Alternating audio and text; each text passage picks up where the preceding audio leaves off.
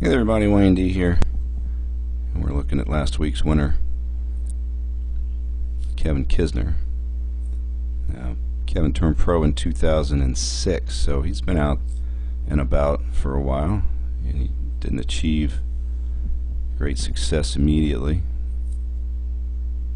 but he's built a mechanically sound swing, and when he makes some putts like he did last week, he dominated the field, won by 6. So I'm just going to go over some swings and tell you why he's so good. Didn't get any really good face-on pictures here, but I think we can see some stuff from these face-on views that's interesting. But let's go to the down the line first and watch. There's a couple of things that I really like about the swing, and one is the standard looking setup. Nothing odd about it. Not a ton of knee flex, pretty erect. The takeaway is pretty much what everybody would like. It's right up the line, so right on plane. Can't go wrong when you build your swing with a good start to it. It's a good picture. So you can pretty much see it's got the club a little bit lower than belt high, and he takes it right up the plane there.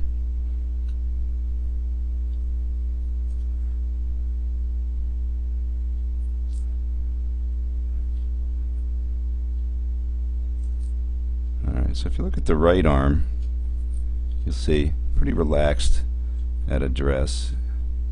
It'll bend a little bit as the left arm comes into the chest, and the right arm will stop flaring about when the hands get above the waist. If you watch the right arm, it's going to stop short here a little bit.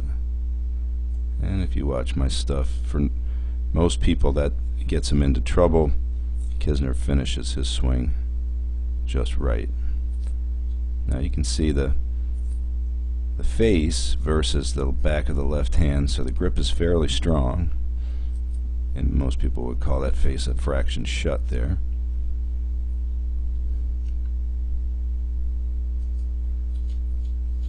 So if we watch the leg movement, now this camera's moving backwards, so it's not really obscuring the lines in this down the line view. So if you watch one of the big keys to his swing is his leg and foot action. So watch the right leg as it deepens in the backswing, and when it moves from the hip joint here. We're going to start from the all forward movement. It's either going to lean or it's going to push, so there's a little push from the ground, activates the muscles in the right hip, and that right hip is going to twist so that along with the forward push from here, the right hip is twisting around, but the net result is that the leg never gets past its starting point right here. As far as staying deep, this guy knows how to stay deep. So the evidence for that is the footwork. So when he hits the ball, you can see his left butt cheek is past the line, his right leg is inside everything. Look at that footwork.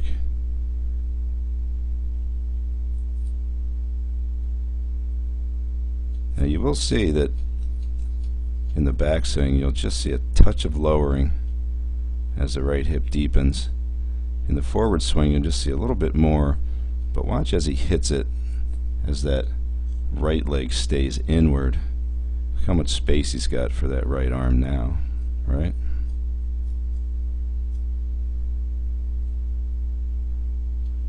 you can also see how the left wrist has turned down to square the face.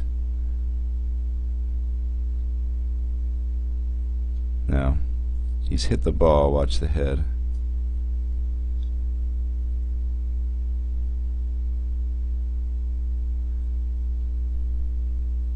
So he's got that arm in front of him, he likes to extend it past the ball, but look at that right heel stay down. When that right heel stays down like that, the head's kind of drop a little bit at the end after impact. I really like the full unwinding of the left side. Take a look at that left forearm.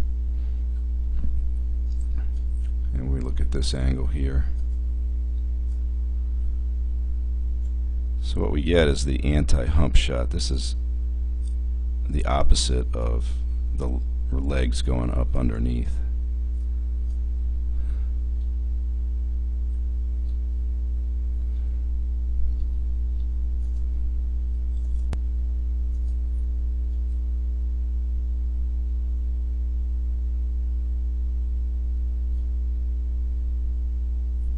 You can also see that his left knee doesn't disappear until right about here. It's a little bit later than most, but his right leg is so deep that as he hits the ball, the left leg can really just pull behind him and make room for that finish. Very nice. He's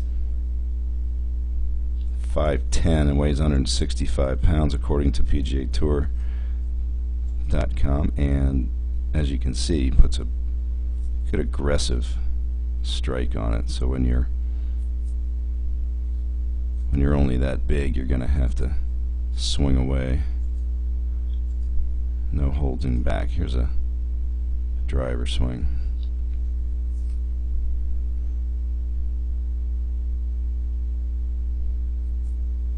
So again, we see relatively, again, camera angle's goofy, but you can tell that there's not a lot of knee bend with the driver. Fairly erect posture. Hovers the club a little bit, gets that good takeaway. Now, trigger wise, watch the right knee. See that little kick? So there's a trigger that doesn't disrupt any of the upper body movement. The upper body can move back cleanly.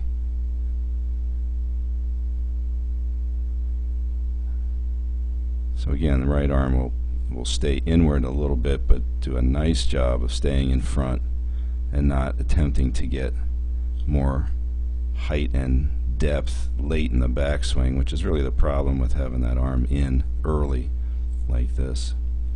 But he does it perfect, and that sets the arm up to come in real nicely. So combine that right arm position with that right leg movement, and look at that space he's got. So even with the driver, he's hammered a draw out there. Look at that, right heel is almost dead on the ground. Now there's enough lateral movement here to roll the feet. You can see both at the outside, underside of the right and the inside of the left. But that first move down is from the insides of the legs.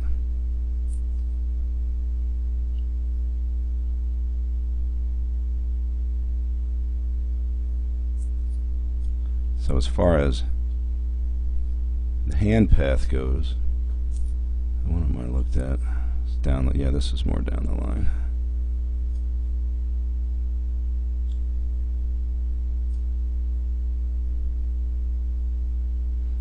Pretty much just goes down the same way it comes back. Pretty simple. And once again, you can see the right leg driving from inside itself.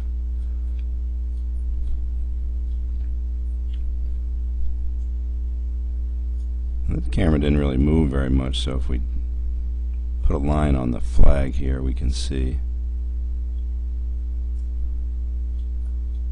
that the line moved just a fraction left, and so we know that if we draw the hip box here, it's pretty close to being correct. Now look how good that is. telling you, that's such a huge factor in the golf swing.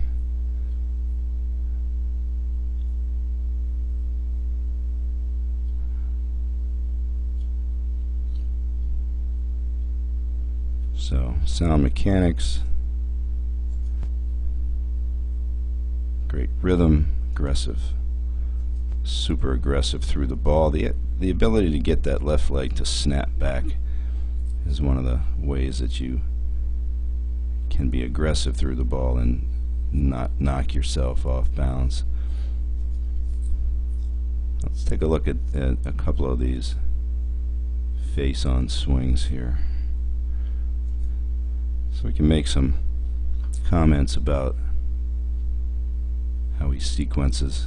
So there's the little right knee kick, and when you watch the left knee, it almost looks like it's kicking toward the target. So that's a hip restriction movement. So when he gets started right here, he'll move the club and his hips will just delay. So the club's moved about maybe a foot before it starts to drag the hips around.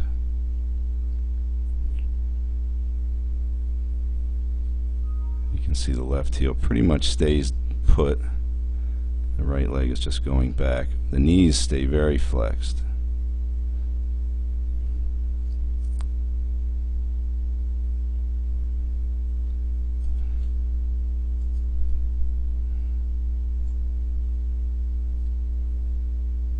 Now this is a perfect picture for anybody that thinks the left leg initiates the downswing, because it doesn't. Watch the right upper leg and watch the left upper leg. The left upper leg's doing absolutely nothing. It's not even moving. You can see the right hip is pushing forward. Now to me, you can't move this thing in this direction unless you use the ground. So in other words, you can't keep the upper going backwards and staying back here and move the lower forward without pushing from down here, because otherwise you would be leaning the upper body over and you'd see movement there. So when you see movement in the right leg while the left leg is still sitting there, you know the left leg is not starting the downswing, so the left knee is not moving first, for sure. Now as soon as you get that going, so any movement at all, when you get a little bit of lateral from here to there, the left leg, all the muscles in the left leg are now activated. Now the first batch of muscles that you're going to use are the ones that are on the inside of the left leg, and what they're going to help do. The right leg inside muscles here are already being used. They've braced in and now you're pushing, and they're helping to twist and drive the leg. But those left leg inner muscles are gonna rotate the leg back.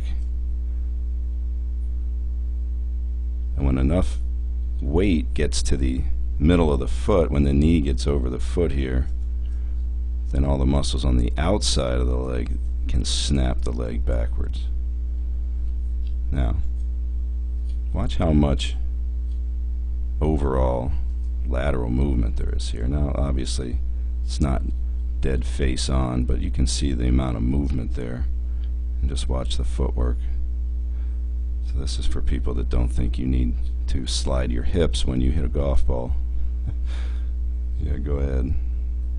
Try that. So we see that sequence. We see the right side of the on the ground moving. We see it catch the midsection. You can separate from, here's the lat muscle here. So he's going to move this stuff like that. You can see the lat stays big and stretched here, and then it starts to move. And when it moves, you can see it. It's like it gets bigger, like that. And that pulls the left arm. See, the right arm's got tons of space.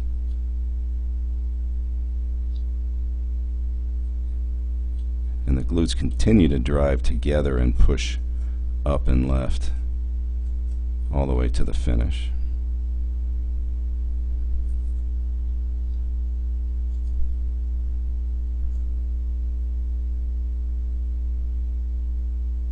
So here you see the evidence that the left leg is just backing up and trying to get out of the way, just like Hogan talked about. Right leg pushes forward parallel to the target. The left leg is always trying to snap back. So you're trying to set the swing up so the left leg has a chance to get itself out of the way.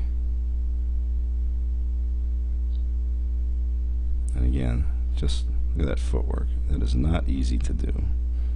Alright, there's Kevin Kisner. Pretty obvious why he hits the ball nicely. And since he putted great last week, that's a great combination. Alright, Wayne D.